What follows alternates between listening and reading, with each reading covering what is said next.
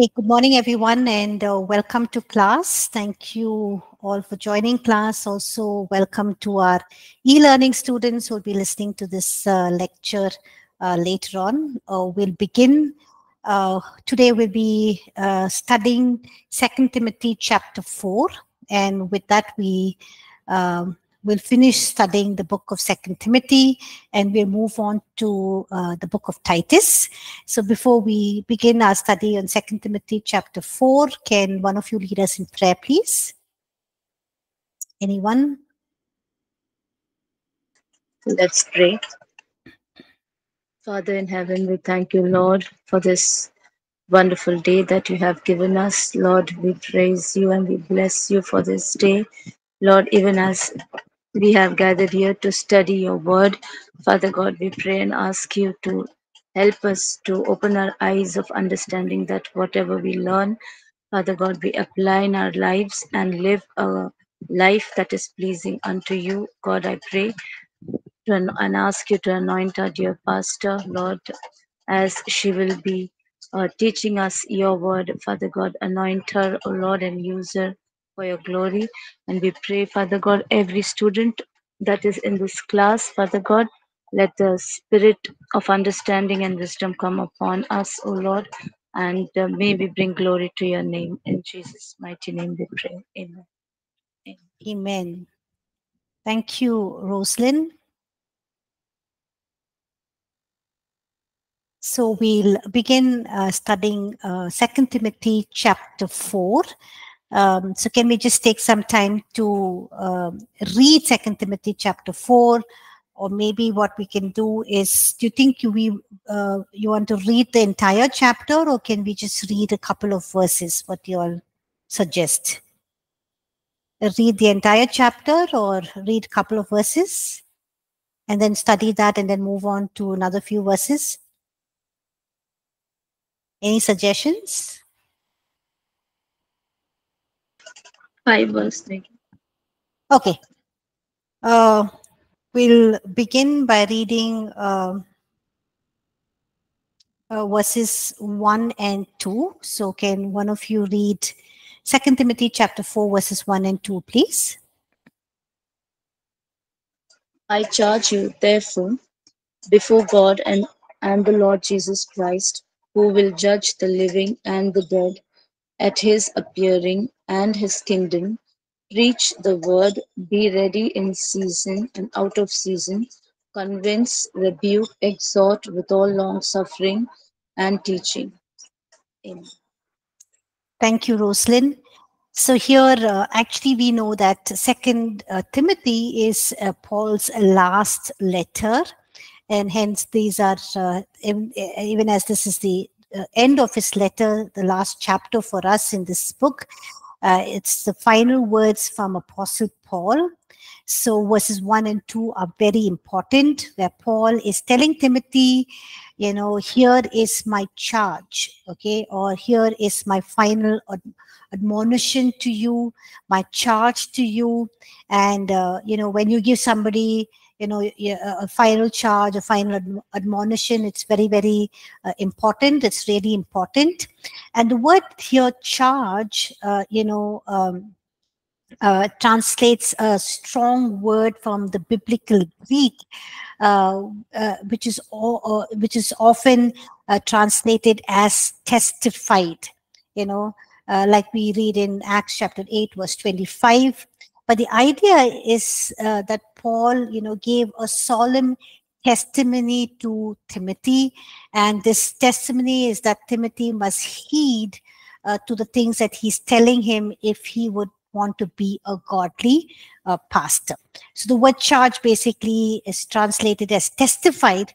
And so Paul is giving this idea that it's a solemn testimony to Timothy. And so the testimony here is that, if Timothy wants to be a godly pastor, he needs to heed all that Paul has been telling him. And Paul is saying that I'm charging you before the Lord. So it's not just a polite encouragement he's giving him. This is a serious one.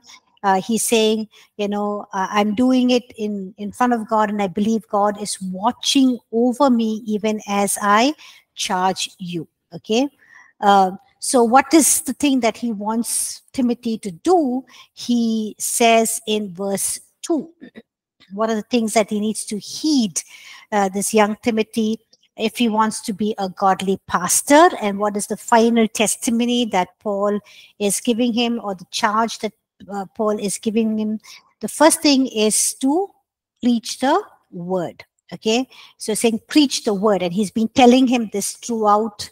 The first Timothy and Second Timothy, various instances says, don't argue, don't debate, don't dispute about things that false teachers are teaching. Just preach the truth in God's word. Just teach the pure doctrine in God's word. And so this is something that we must do as ministers. We must preach and teach the truth in God's word. The second thing it says is be ready in season and out of season, which means, whether it's convenient for you or whether it's easy or not easy, preach the word. And so Paul is saying this because, he has been in difficult situations. He's gone through perilous times when he was beaten up, when he was facing near to death experiences. Even when he was in house arrest, he was preaching, teaching, writing, ministering to people. And he did that even when times were not convenient. It was not easy for him. So he's saying, preach the word in season and out of season. So sometimes, when we go through seasons of life, it's not very convenient for us. It's not very easy when we are going through challenges, when we are facing difficulties, when we are facing challenges, but we just trust in God's strength, knowing that we can do all things through Christ who strengthens us, and preach the word, and the Holy Spirit will work powerfully in and through us. I remember reading a funny incident. There was once in the Church of England a clergyman, who was gloriously saved, and Jesus changed his life, and he started preaching the gospel in his own church, the own parish that he belonged to. And when he started preaching, all the people got saved. Then he started preaching in the neighboring churches or the neighboring parishes, and the clergymen in those neighboring parishes were offended. And so they asked the bishop to make this man stop him from preaching. So when the bishop confronted him, he said, the bishop told this clergyman that, I hear you are always preaching and you don't seem to be doing anything else. And, this clergyman who God had miraculously changed, answered, he said, well, bishop, I only preach during 2 seasons of the year. So the bishop was kind of very glad. So he says, okay, I'm glad to know that. And what are those seasons? And he replied, in season and out of season. Okay, so we need to be ready always in any season, to preach God's word, to teach God's word, and do that with the power and the authority of the Holy Spirit. So even as you preach and teach God's word, Paul is telling Timothy, preach and teach the word in a convincing manner. Okay, it means, convince here basically means, to convict people of their sin, of their transgressions, of their false deeds, of their wrongdoings, or their false doctrines that they're teaching. Challenge them to live a life of righteousness and not a sinful life. Do that with persuasion and encourage the hearts of people to live lives that are holy and pleasing, and what Christ has done for them on the cross, that he has taken on their punishment, their sin, and he's given them a life of righteousness. The other thing he's saying, when you preach and teach the word, is not only convince but also rebuke, which means, lovingly correct, bring correction in the lives of people. And the next thing he says is exhort, which means just invite, encourage, motivate, and inspire people. Okay, so invite them to embrace the truth of God, encourage them to live the truth, to walk in the truth, to believe the truth and motivate them to live their lives as honorable and pleasing, and just inspire them. And he says, when you do all of this, when he says, um, when you preach the word, convince, rebuke, exhort with all long suffering and teaching. So he says, do this with all long suffering and teaching. Long suffering means basically with all patience. So when you're teaching, be patient. There are times when, or the fact is that people will not get everything that you are preaching or teaching. They will not just go and immediately change and set their lives right and do what you have exhorted them from God's word, just because they heard it once.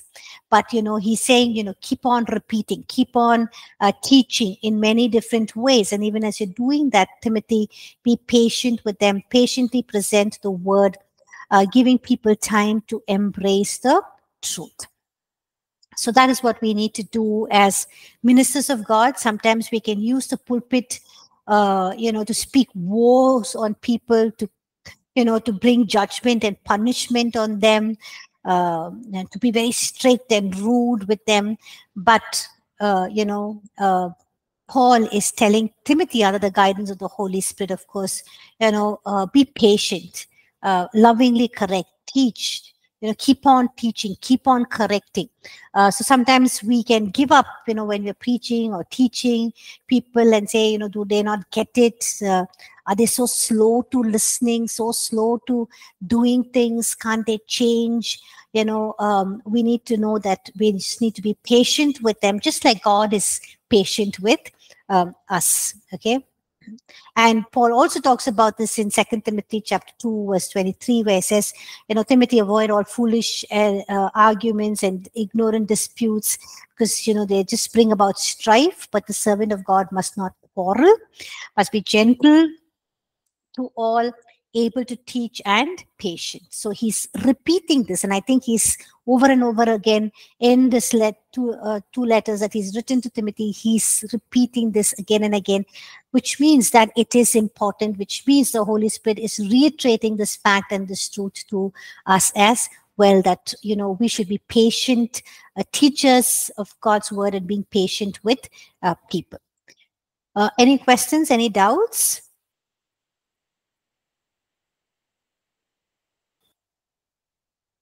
Any questions, any doubts? We'll move on to verses 3 and 4. If you don't have any questions or doubts or need more clarity, we'll move on to verses 3 and 4. Can someone please read verses 3 and 4, please? For the time will come when they will not endure sound doctrine, but according to their own desires, because they have itching ears, they will heap up for themselves teachers, and they will turn their ears away from the truth and be turned aside to fables. Okay, thank you, Zalatori.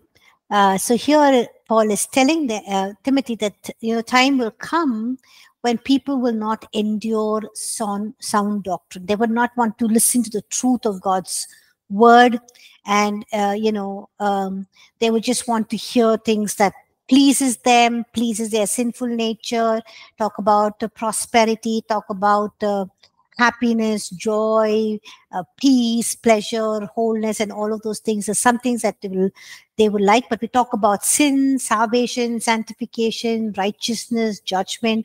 They might not like it. So, even in the world that we live today, people like to hear, messages that are more, makes them feel good, makes them feel more happy. There are motivational messages. And they don't want to listen to messages that talk about a sin and a salvation. So, and also we see that people will flock to churches where preachers are motivational in their preaching, talking messages that make them people feel good and happy, just stroking their, whatever, how they're living, their lifestyles. And, they just go to such churches. They flock to such churches to listen to such preachers. And they are so gullible to the enemy. They are so open to the enemy. And they are the ones who can be immediately and very soon misled from the truth. They wander from the truth, and these are the ones who will, you know, follow myths and fables and man-made stories. Okay, so he's saying that people want to replace. Paul is telling Timothy, people want to replace the truth or the doctrines in God's word with man-made fables and man-made stories. And so he says, you know, turn aside. These people turn aside to fables. So once people leave the truth in God's word, they often embrace these fantastic stories, fantasy stories. And these are the men and women who reject the truth. Instead of believing the truth, they reject the truth. And it's not that they don't believe anything, or it's not that they believe in nothing, but it's that they believe in anything and everything that they just receive and hear. Okay, so they can even come to a place where, you know, they hear that the universe came about by chance, and they would just believe that. They would just believe that the universe came by chance, and and they just believe this as a fable. So Paul is telling Timothy it's so important to keep teaching and preaching the word of God. So this is something that we also need to, receive for ourselves in our time, in our generation, because people, there's so many wrong philosophies, cult groups that have come up, religious ideologies that are being taught, you know, and people are listening to it because it's pleasing their ears, it's stroking their, or it's just motivating them to continue living their sinful lives. Nobody wants to, their lives to be transformed. Nobody wants to live righteous, holy lives. So they will believe all of these fables and myths and fantasies, and they will just enjoy listening to them and flock to preachers who preach that. But we are supposed to keep preaching and teaching the truth in God's word.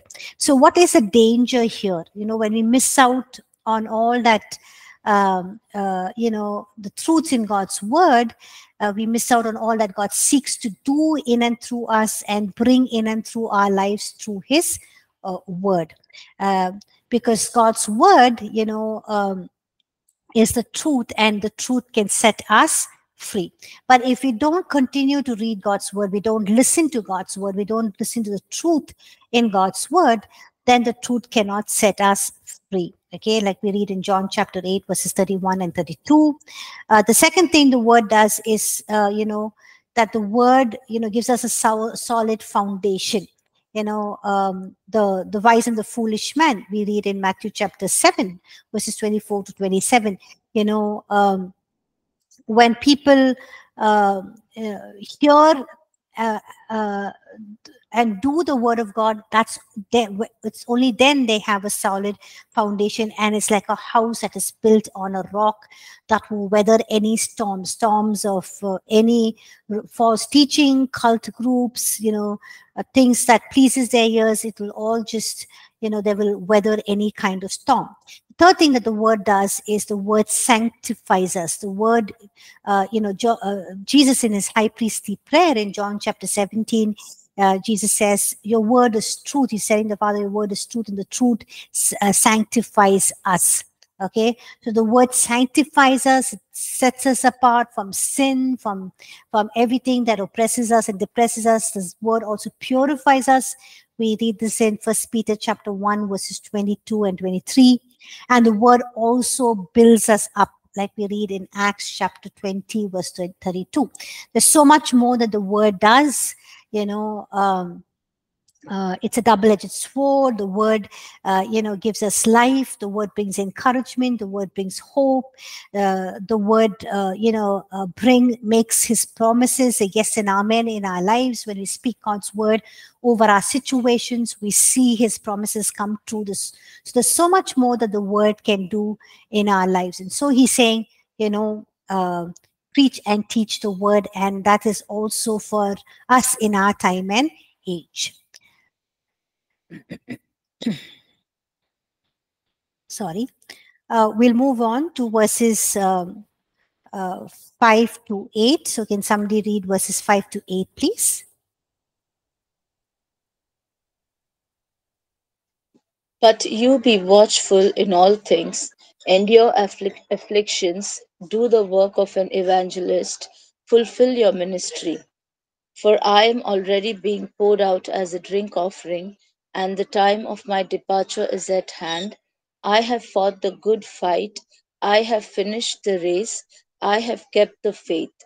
Finally, there is laid up for me the crown of righteousness, which the Lord, the righteous judge, will give to me on that day, and not to me only, but also to all who have loved his appearing. Amen. Amen. Thank you, Roslyn. So here in verse 5, Paul is telling Timothy, don't get distracted by the things that are happening around you. Just be sober, be watchful and careful. And then he says, endure afflictions, which means endure hardships. He's been telling him this, endure hardships like a soldier, like like an athlete, like a farmer. And he's saying, endure afflictions, endure hardships, because that is part and parcel of ministering or being part of the kingdom of God. Okay, so ministry is just like life. In life we face a lot of afflictions that we have to bear with, and in ministries also like that. Ministries also comes with its afflictions, its hardships, its difficulties. And sometimes, when we say that in ministry we go through hardships, difficulties, people think, hey, that should not be. It's not possible, right? And it can be a very disturbing thought, because they think that ministry, would be a place where it's all a very beautiful spiritual experience, beautiful spiritual experiences one after another. There's plenty of the wonderful blessings, even as we're serving God, because we're serving the King of Kings and we serve the Kings of Kings. It's a privileged position, it's an honor, and the King of Kings just takes care of us, looks after us, like he carries us in his arms and his hands, and he does everything for us. But ministry is in ministry there are also afflictions which needs to be endured. So it's just like life. Ministry is also like life. Just like we go through afflictions, ministry also we go through afflictions. Yes, Abu Bakr.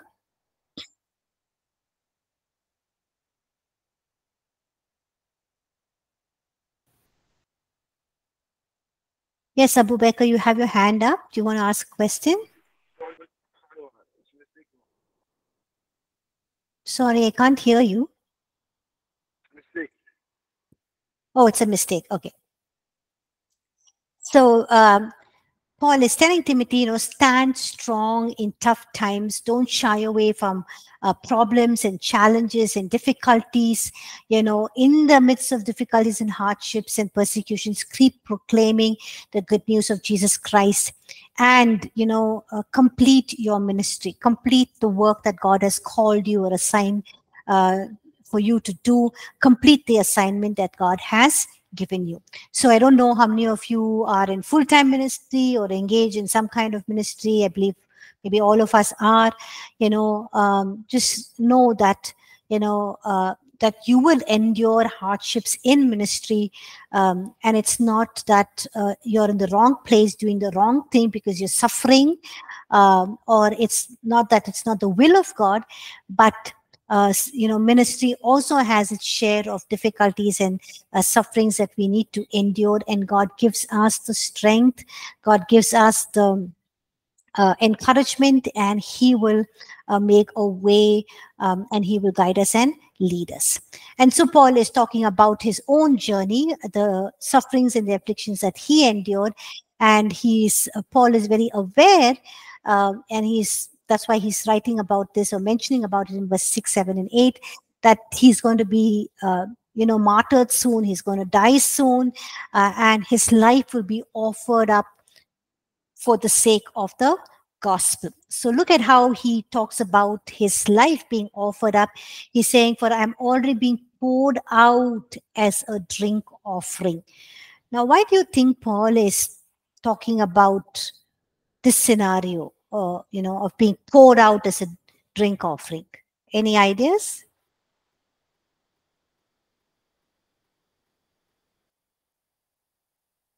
When you look at drink offering, what comes to your mind?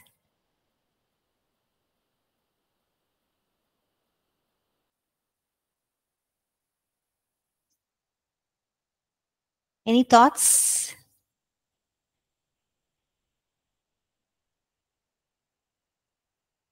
It's okay, even if you're wrong, you can. Was Paul about to like die, or Yes, he is going to die. So he's saying he's being poured out as a drink offering. But why does he say, being poured out as a drink offering? Why does he use this imagery?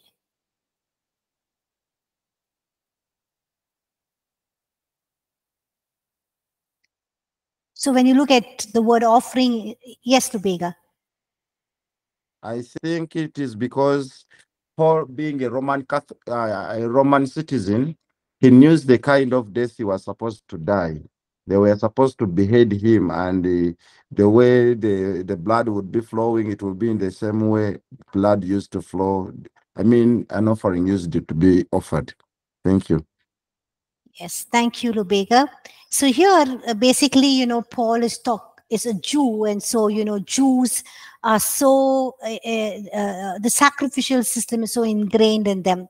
It's just part and parcel of their daily lives. The temple, the sacrifices, the rituals that they used to follow. So here he's saying he's being poured out as a drink offering. He's basically talking about the drink offering that was made every day in the temple as a morning and evening sacrifice. In the temple, every day there was this morning and evening sacrifice that was made, and there was and we read this in Exodus chapter 29, verses 40 and 41, where a lamb was taken, and the lamb was sacrificed and was as an atoning sacrifice for the sins of the people for the day, and also 1/10 of an ephah of flour and of mixed with 1/4 of a hin of pressed oil and 1/4 of a hin of wine, which was a drink offering. So the lamb that was sacrificed was burnt on the altar, and the blood that was sprinkled basically resembled the atoning sacrifice that was made for the sins of the people. And this the grain offering or the drink offering that was made every morning and evening along with the lamb that was sacrificed was basically an offering that was a consecrating offering of consecration.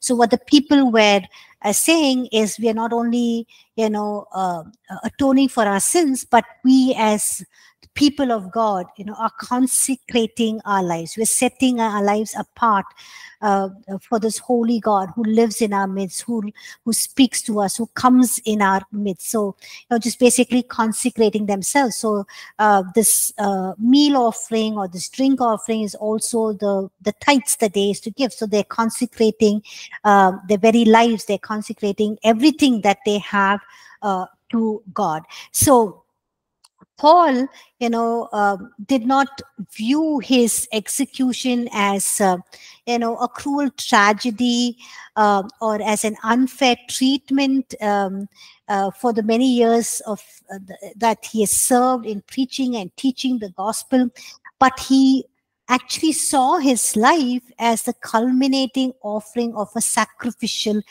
life. And it's so beautiful, right? Just to, of course, Paul was a zealous Jew. He was so grounded in the Jewish law, the Jewish systems, the rituals. So he knew everything so well.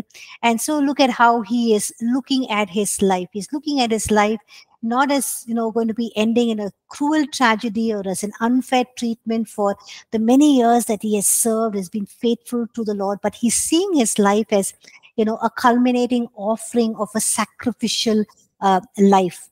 After the sacrificial lamb has was being placed on the altar, just before that the fire was lit the priests used to pour out the quarter of wine, and it was the final sacrifice poured out on the existing sacrifice. The existing sacrifice was that lamb, and the final sacrifice was that drink offering, which was the wine that was poured. So that is how Paul viewed his own death. His whole life he's been, he's saying his whole life he's been living as a sacrifice that is, being presented unto God. Now he's saying even in his death, he's like that drink offering. So the lamb is being kept on that altar, just ready to be the fire to be lit on that lamb. But just before that, the priest pours out that drink offering. So that is the final sacrifice for the existing sacrifice. And so Paul is saying, hey, even as I've lived my entire life as this sacrifice, but now my death is like that wine that is poured on the existing sacrifice, poured on top of that, like a drink offering. So he's basically meaning to say that it's important to finish well, and he's saying that we also need to view all of our life as an act of sacrificial worship to God. So beautiful, right? We need to view our lives as a sacrificial worship to the Lord. And if you remember what we read in Romans chapter 12 verse 1, Paul says, therefore I urge you, brothers, in the view of God's mercy, to present your bodies as a living sacrifice, holy, pleasing, and acceptable to God, which is our spiritual service of worship. So how beautifully Paul is viewing his life in the given circumstances, in the given situations, in the loneliness, in the despair, in the frustration, in the brokenness, but he's looking at his entire life as an act of sacrificial worship, and his death, as a drink offering that is poured on top of it. So, his whole attitude to serving God was not one of receiving just praise and acclamation from God or just from others, but and the same should be with us as well. Where we serve God not just to receive praise from men, not just to receive to be applauded by men, but we serve Christ as an act of worship towards him. Okay, so even if things are not going your way, people are bad mouthing you, people are gossiping behind your back, it's okay. You have laid your life as an sacrificial offering on the altar, as a sacrificial worship to the Lord, and your life is being. You need to ensure that your life is a good, pleasing sacrifice in His presence, in His midst. And also that, our life is an aroma of Christ, like Paul says, we need to be an aroma of Christ everywhere we go.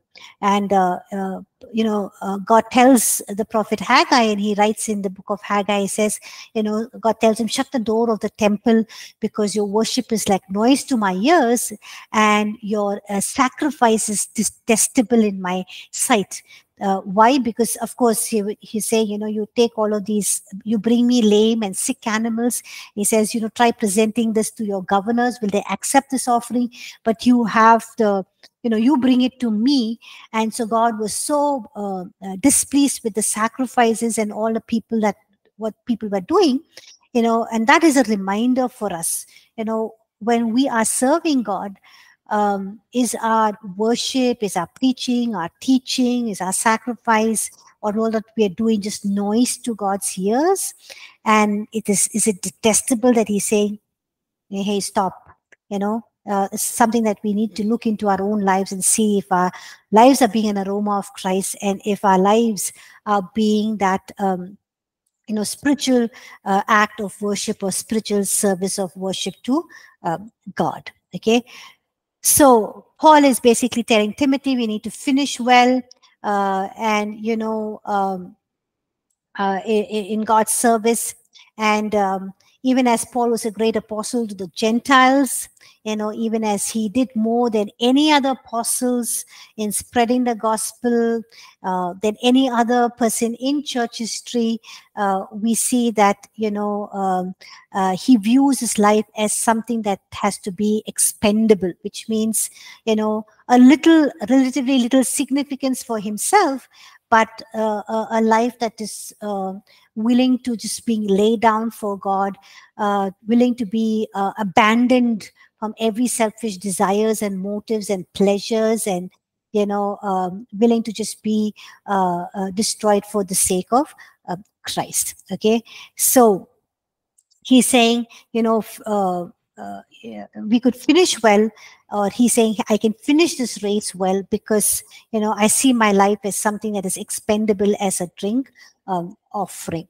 Okay, and Paul writes about this on these similar lines in when he told the Ephesian elders in Acts chapter 20 verse 24. He says, "But I do not consider my life of any account as dear to myself, so that I may finish my course and the ministry which I have received from the Lord Jesus, to testify solemnly of the gospel of the grace of God." Sometimes when in ministry we fight against people who question our authority, who challenge us, who gossip behind us, who talk bad about us, because it is our egos are stirred up, our pride is stirred up, and we want to fight against them. But Paul is saying, hey, I'm living my life, have laid it down for Christ, and everything that I'm doing is like a sacrificial offering to God. And because of how he views his life and how he views his death, we see, or we read what he says, there's a deep sense of accomplishment in what he says. He says what he's done in his life. He says, I fought a good fight, which is a deep sense of accomplishment. He says, I've finished the race, which means he says, I've completed what God has called me to do. And to say that, is something really great. And he's saying, I've kept the faith. That means I've fulfilled what God has called me to do. And there's a crown laid up for me. So there is a reward. There is an expectation, a hope, a reward that he is looking forward to. Just so powerful and just so wonderful to read how Paul views his life, how he views his death. And I think, this is so important for us to receive, to see for ourselves, to also lay down our lives as a sacrificial offering to God, as an act of service, so that no matter what happens, no matter how people treat us, what they say, what they do, nothing is going to hinder us from fulfilling what God has called us to do and accomplishing what he has purposed for us to do. Okay, any questions, any doubts, anything anyone likes to say on these verses? It's good, powerful verses. We learn so much, not just from Paul's writings and teachings, but just from his life as well. Just for him to say, imitate me like I imitate Christ, is something, and it's just so powerful. And I think it's not just Paul, but all of us who God wants us to come to that place of Christ-likeness, of bearing the image of Christ, so that we can portray him. Any questions, any doubts?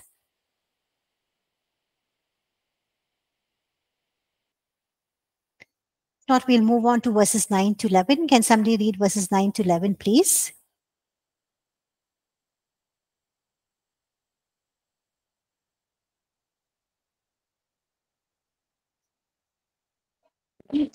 Be Verses diligent 9. to come to me quickly, for Demas has forsaken me, having loved this present world, and has departed for Thessalonica, Crescens for Galatia, Titus for Dalmatia. Only Luke is with me. Get Mark and bring him with you, for he is useful to me for ministry. Thank you, Roslyn. So Paul is basically longing to see Timothy. He's longing to see Timothy because he says here, others have left him. and only Luke is with Paul. We also read a very sad account of Demas, who is a fellow worker with Paul. Paul mentions about him in Colossians chapter 4, verse 14, and Philemon chapter 1, verse 24. He basically, Demas must have probably traveled with Paul, ministered with Paul, and seen all the things that Paul has done, how he's ministered, listened to his teaching, and all of that. He's now forsaken Paul and the work of the kingdom, and he's drawn away by the things of the world. So this is a warning for us. We can be people who are in the word, preaching, teaching, in ministry, also with fellow believers or ministers who are strong in the word, rooted in Christ. We're being built up, we're being strengthened. But if we are not working out our salvation with fear and trembling every day, any one of us, it could be any one of us who could easily be drawn away for the things of the world and fall away. So it's a warning to be on guard. And a warning to watch our life and our testimony very, very closely. Okay. And he's telling Timothy, watch your life and your ministry very closely, so that you don't abandon your calling, your ministry that God has given to you, and be drawn away from the things of this world, just like Demas. And we do not know what happened to Demas. But just Paul mentions a few things about him, and that is all we know. And then in verse 11, he says, only Luke is with me. It's very interesting to see that, Luke here is referring to John Mark, who is Barnabas's nephew. And interesting what Paul writes, and he says, he's useful for me in the ministry. But if you know of Paul's first association with Luke or John Mark, it did not go very well. When Paul went on his first missionary journey, Paul and Barnabas went together. Barnabas took his nephew John Mark, and they left to Antioch, and they went to the seaport town of Caesarea, and from there they sailed to Cyprus. And then when they come to the east coast of Cyprus, they went all around to the west coast. And when they reached the west coast of Cyprus, John Mark would have had enough of traveling and ministry. Maybe he wanted a break. Maybe he felt homesick. He wanted to go back home. And Paul did not take that very nicely. Paul was very upset. He did not forget about that. When Paul wanted to go on a second missionary journey, so he calls Barnabas to come along with him. And Barnabas tells him that, hey, let's take John Mark along with us to accompany us as a team. Paul disagrees. And they had such a sharp disagreement. The disagreement was so sharp, so strong, that Paul and Barnabas split ways because of John Mark. So we see that Barnabas took John Mark and went, on a missionary journey, and we see Paul took Silas and went to Antioch. But later on, maybe Paul would have heard all the ministry, the good things that John Mark was doing. He would have met him, associated with him, see how he's doing his ministry, how God is working in his life. And Paul set right his understanding, his perspective on John Mark. And he takes him on his missionary journeys. And we see that during the last days of his life, John Mark is with Paul, and Paul says that he's being very useful for Paul in the ministry. So there's something that we can learn from Paul here, that yes, he had a misunderstanding, or he wrongly judged or misjudged John Mark. But then, even if he was right, but John Mark would have changed. We don't know. But Paul sets his thinking right, and he associates with him. He let goes of what has happened in the past. So the same thing that we need to learn and do, yes, people would have hurt us, people have done things that are not right or wrong, but maybe they have set themselves right. Maybe we have misjudged them, misread what they said or doing. But when we know that, we have been in the wrong, we need to set things right, not hold people's past against them. Let it go once we see them walking in God's ways, doing things that are honoring God's sight, ministry in a powerful way. And that is so redeeming when people don't look at your past, but look at what God has done for them now. We also need to do that with each other, even as ministers of God, even as, husbands, wives, with our spouses, with our children, with our in-laws, with our family members. Just set things right when we see people change, when people come back, when people relate to us in a nice way. We need to let go of people's past and work with them or associate with them, and just don't hold people's past against them. Okay, we'll move on if anyone has any questions. All of you with me? Yes, no? Okay, thank you, Zelatoli. We just have 1 more minute, so we will be looking at verses 12 to 15 when we come back after the break. So we'll take a break now and come back and look at verses 12 to 15. Thank you, everyone.